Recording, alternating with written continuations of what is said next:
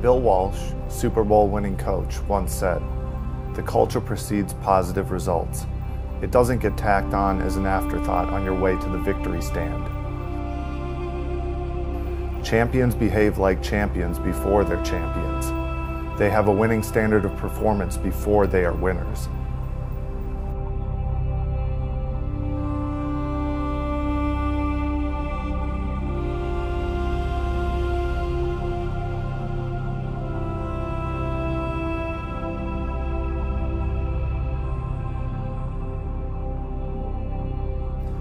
In 2010, Minnesota softball coach Jessica Allister took over as the head coach of the Golden Gophers.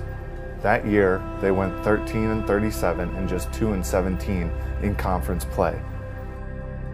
In 2017, the Minnesota Gophers win the Big Ten title for the first time since 1991. They are the first team in program history to win 50 games. Coach Allister, along with assistants Jessica Merchant and former Gopher Piper Ritter, have built a winning culture in Minnesota, and now we find out how and why. So my relationship with Coach Allister started when we played on the Riptide together. I believe it was the summer of 2005. I was drafted out of college, and she had already been on the team for a season. I wasn't there very often because I was on the national team, but we got to know each other pretty well, and then we just kind of stayed in touch. That's how it started, and she called me and asked if I wanted to come to Minnesota, and I was reluctant at first because I didn't know anything about Minnesota. I thought they just hunted and went fishing, but it's a great city. It's it's been an absolute dream to be here with her and help build this. Well, I came from New Mexico. I was recruited up here, and I pitched from 01 to 04. And during that time, we went to regionals twice, and so we were a pretty good team, and we had hitting and pitching, and I loved it up here.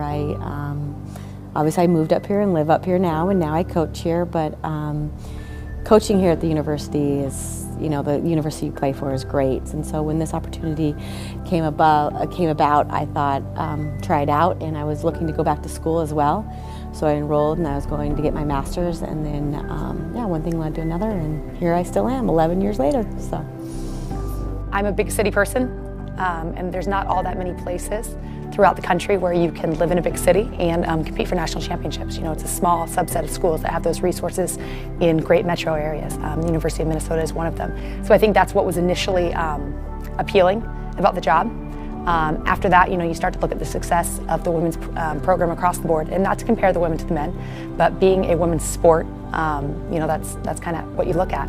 And it's a testament to the administration's commitment to women's athletics. It's not men's basketball and football and everyone else. It's Gopher athletics, and they want to make sure that every athlete that joins us here at the U has the opportunity to be as successful as they can be.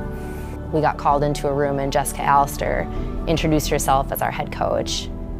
And right away, she demanded respect from the program. She demanded that we trust her. I think it was easy for my class to trust the process just because we were freshmen and we didn't know any better. But she had a vision, and we just believed her and we trusted her, and I think that the results really panned out.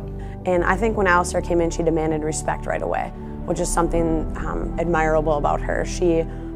I'm 28 right now, and she was my age when she got the head job. She was young, but she didn't let that stop her, and coming to Minnesota was obviously a gamble for her in her career, and I'm 100% grateful and thankful that she came. But I think that when she demanded respect and came in and set that tone, or that culture that everyone's talking about now, that winning culture, was just encompassing everything that she is and Jessica Merchant and Piper Ritter are as people, and that they, as a coaching staff, give everything they have every day, and they expect nothing less of us girls. It's funny, we put it on the door the first day we got here as a staff, and it hasn't come down since, and I think it's been kind of a driving influence, is limits are self-imposed. I firmly believe that you can do anything in life that you want to do. You just have to do it, and you got to make the choices along the way, and you can't give up. You can't think that it's going to happen in a certain time frame and give up if it takes a little bit longer. So I'm a huge believer in that. I think the other piece is we like to have fun, but my version of fun is working as hard as you possibly can to see just how good you can get. So the fun is in the process. It's not something that we try to find ways to bring into it. The fun is within the work. I think what Coach Allister kind of says, and she says it from the beginning, I think you have 4 years to work as hard as you can to get as good as you can be. and I think that shows it as in our practices. We are practice planning and everything through the practice planning to what we do at practice to even our games. We work as hard as we can in every minute that we can work with the girls, and every minute on the field we work to get better. Whether it's BP before games, whether it's some bullpens before the games, it's just working to get better. It's really special because we've been here throughout the whole process, of getting that first class to really buy into Coach Allister's vision to what we have this year, which has been an outstanding season. So it's been really special to be a part of the whole entire process. I think a lot of times you get to a job and either you're the assistant and they already are successful, or it's a rebuilding but you don't stay the whole time. And to be able to be here with Coach Allister and Coach Ritter the whole time and see the progress and be part of the whole entire journey, it's been absolutely unbelievable. I think from when we got here to now, we've really bought into the blue collar work ethic. The kids show up and they work as hard as they can every single day. And we don't necessarily always have the #1 recruit in the country, but we have kids who believe in what we're doing and believe in our process and our culture. And they come and they're excited to be a part of it, and they're excited to do whatever it takes to help them become better and help the team become better. There's 3 things that we think are necessary for us to be a successful program. The first one is that you have to leave the University of Minnesota with a degree. So softball's awesome, and I'm as competitive as they come. But when your time is over, you have to be ready to go and do whatever it is that you want to do in the real world. So you got to graduate. The second one is you have to be a better softball player when you leave here than you were when you got here. If not, we're not doing our jobs. So I'm a firm believer that if we recruit the right student athletes and they get better within our program, that winning's going to take care of itself. And the last piece is that when you graduate, you have to be proud to be a Gopher. College softball was the best 4 years of my life, and I want to make sure that my players have that same experience.